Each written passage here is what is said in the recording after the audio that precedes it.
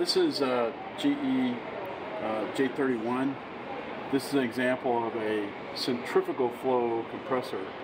So you can see the air comes in and here is essentially thrown out of this volute, which is what it's called, into the combustor, and then has to go all the way back to the end of the combustor and come back and go out of the single stage turbine. This is a turbojet, very heavy, relatively low power, low thrust.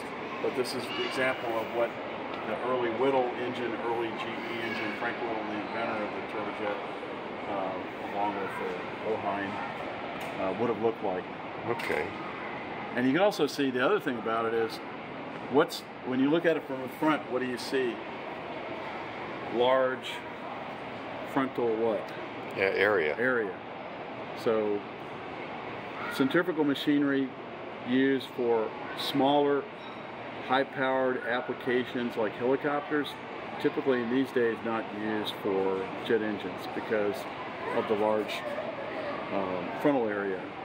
Whereas an axial flow machine, you get smaller frontal area and multi-stage compressors. So, okay. anyway.